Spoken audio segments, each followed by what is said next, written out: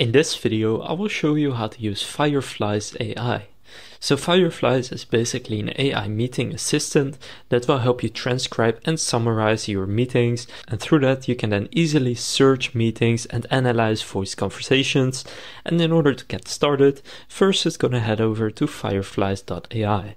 Now make sure to watch this video until the end, because in this video I will show you everything you need to know in order to get started with Fireflies.ai and how you can actually add it to your meetings. So just gonna click get started for free right there. Then here you can continue with Google or Microsoft.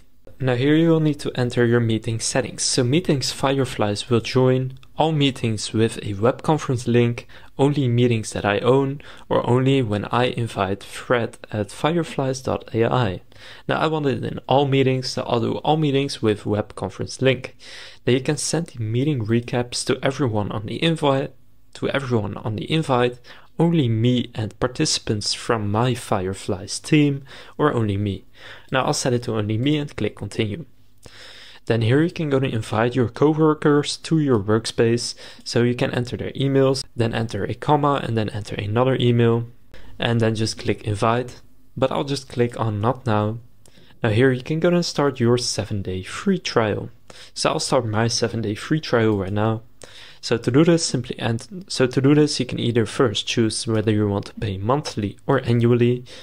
And you can see at the bottom here, after that it's $29 per seat per month. However, if you don't want to do this yet, in the top right you can click on the X in order to close this. And then here you can pick your language. For me it's English. And now you can go and see the demo. I'm going to skip this. So then you will be in the Fireflies AI dashboard. Now from here what you can go and do is in the top right click on the plus. Then here you can add to a live meeting. So if you're already in a meeting and you want to add Fireflies AI, then you want to select that option. If you want to schedule a new meeting, you can enter that. Or if you want to upload audio or video, for example, screen recording from a previous meeting, then you want to click on that option. For example, I'll click schedule a new meeting, then choose either a Google Calendar or Microsoft Outlook meeting. And then choose whether you want to schedule it in your Google Calendar or Microsoft Outlook. I'll do Google Calendar. So now what you can go to do is invite people. So you will, for me, it says my name right here. So it will be your meeting. And then on top of that, it will have this Fred at Fireflies.ai. And that basically means that Fireflies AI will be in the meeting. And you can also go and add more people to this. So then you can choose how long it will take, when the meeting will be, etc. So then you can click save and then click send if you want to send the invitations. And now it will be in your Google Calendar. Now if you are already in a meeting where you want to add this, then click on plus, then click add to live meeting. Then here you can name your meeting. It is not necessary. Then here you have a meeting link, so you can capture meetings from Gmeet, Zoom, MS Teams and more. So here simply go and enter the meeting link and then it will request access. So I'll just add a Zoom meeting for this example. So I've just started a Google Meet instead, but you can also do a Zoom meeting. Now here you have a link, and that's the same with every single platform that you host this on. You will always have an invite link somewhere. So go to Fireflies and then here simply go and paste in that link and then click start capturing. Now you will see what will happen in the Google Meet right here is that I will get a request from Fred at Fireflies.ai to go and join this meet. So you can see it right here, waiting to be admitted, Fireflies.ai note taker. So go and click on admit, and then this will be in the meeting. So everyone in the meeting will be able to see that that's there. But now in this meeting, this will just automatically transcribe it for you. And now if I just go and end this meeting and head back into Fireflies, I can now go to the 3 lines in the top left, then click meetings. Now here you will see the meeting that I just had. So let's open this one up.